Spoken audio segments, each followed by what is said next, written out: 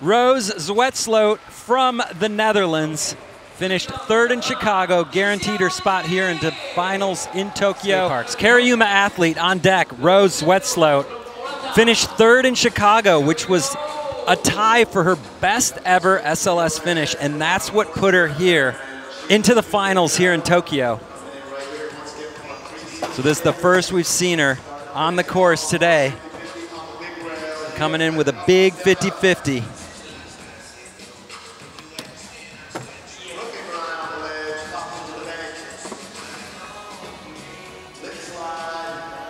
She's looking composed right now.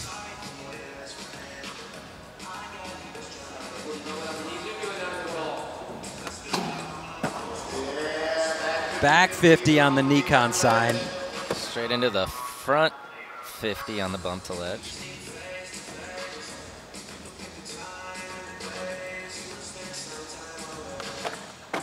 Proper frontside nose grind.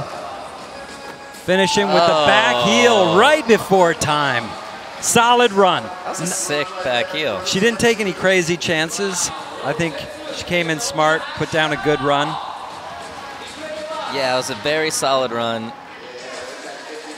I'll say there was a lot of 50-50s in there.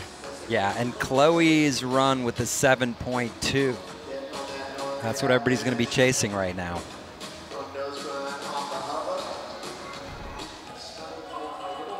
.6.0. Good enough for second. Roos, coming from the Netherlands. She made 5 straight finals in her last 5 SLS events. Looking for her first win. Clean front 5.0 on the Nikon side.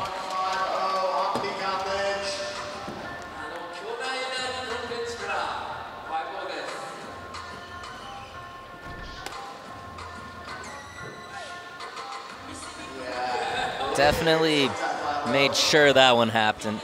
It looked like she kind of had a little weird pop, a little air foot, but.